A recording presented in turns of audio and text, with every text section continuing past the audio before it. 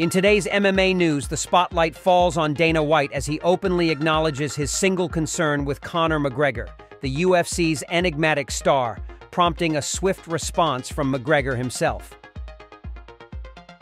Meanwhile, tensions escalate as Strickland throws down the gauntlet, challenging Chiesa to a high-stakes showdown following a heated exchange on social media. Take a second to subscribe and like the video to not miss any content. Let's dive right into it. Head of the UFC recently talked about the only issue he has with Conor McGregor. White and McGregor have worked well together since McGregor joined the UFC in 2013. McGregor was signed after his impressive performances in Cage Warriors, where he became a champion in 2 weight classes. McGregor, also known as the Notorious, has been the main attraction in some of UFC's largest pay-per-view events, like his fight against Khabib in UFC. Throughout his remarkable career in the UFC, McGregor has played a significant role in the company's growth and popularity. White and McGregor have had some rough patches in their UFC relationship.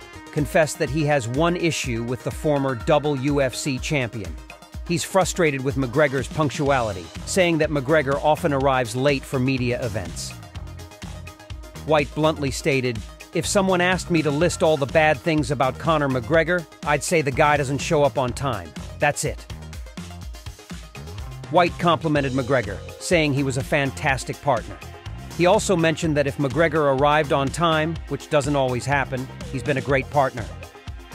McGregor found White's story amusing and shared a video of the UFC CEO on Instagram along with 2 laughing emojis. Strickland and Chiesa got into a fight online. Now, Strickland wants to fight Chiesa for real. Strickland thinks that men who have dogs but no kids are not living meaningful lives. He says they should focus on having a family instead. Strickland posted on Twitter about a dog named Miss Peaches. He asked if the owner has kids. When he found out the owner doesn't, he said that grown men who care a lot about dogs need to think about their lives, whether they are rich or poor. Chiesa quickly replied to Strickland's message. He said, "If you're a grown, childless man hating on someone for loving a dog, you gotta rethink your life, rich or poor." After that, Strickland responded to Chiesa and proposed settling their argument with a physical fight. He suggested this as a way to resolve their disagreement. What do you think? Chris Weidman responded to his coach's comments about a possible rematch with Bruno Silva after UFC Atlantic City. In the last Saturday's match, Weidman won against Silva by TKO. However, the New Jersey State Athletic Commission changed the result to a technical decision win. This happened because during the finishing moves, it seemed like Weidman accidentally poked Silva's eye. Take a second to subscribe and like the video to not miss any content. Silva is really angry about the outcome of the fight and wants to complain to the sports authority. Right now, we don't know if Silva's complaint has worked. Not long after the fight, Longo said on a podcast that he'd be happy to have a rematch with Silva because their last fight was so controversial. Weidman, who finally won a UFC match after waiting for a long time, seems okay with the idea of a rematch too. In a recent statement, Michael Bisping expressed his opinion that Khamzat should be worried about facing Robert Whittaker. Bisping suggested that Khamzat should be automatically concerned about this potential matchup. Michael Bisping thinks he might struggle against Robert Whittaker if their fight goes on for a long time. Khamzat and Whittaker will fight in a big match on June 22 in Riyadh, Saudi Arabia. The fight will have 5 rounds and will be shown on ABC. This will be the first time Chimaev has fought in a 5-round match. Bisping worries this could be tough for him, who has never lost a fight before. A funny video of Sean O'Malley getting ready for his fight against Merab has popped up. In the video, he's seen goofing around during his training. Right after winning against Chito Vera at UFC 299, Sean O'Malley, the current bantamweight champion, quickly challenged Topuria for his next match. After the fight, O'Malley had a short meeting backstage with Merab. After all what happened, he posted the video showing O'Malley's unusual training routine for his upcoming fight against Merab has just come out. Sean O'Malley is facing a similar situation. Merab is gearing up to challenge him for the title in his next fight. Sean saw firsthand how strong Merab was when he fought against Henry, a former Olympic gold medalist, at UFC 298. But for now, there's no official news about who Sean will fight next or when the match will happen.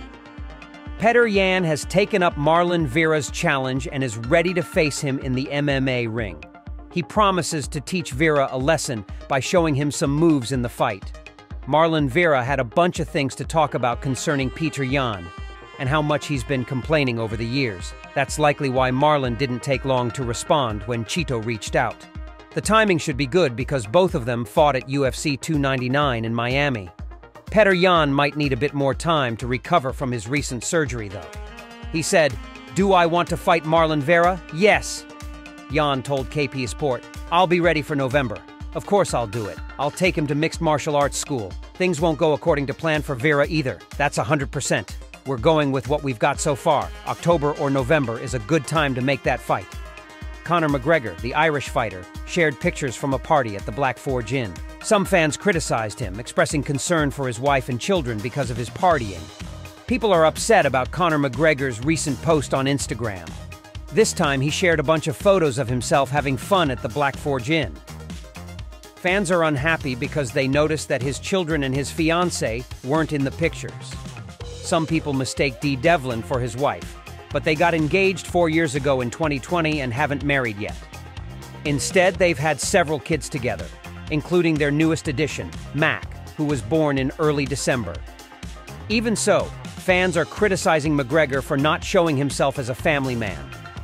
McGregor's fans may get upset sometimes, but his partner Devlin has never openly criticized him, even when he gets into trouble with the law. They've always stuck together, showing a strong front to the public, despite McGregor's occasional legal issues. Chael Sonnen talks about why Sean Strickland took so long to come back to the UFC. He has two surprising ideas about it. Chael Sonnen believes there might be a reason why Sean Strickland hasn't fought in the UFC lately. Strickland hasn't been in the ring since he lost his title to Duplessis at UFC 297.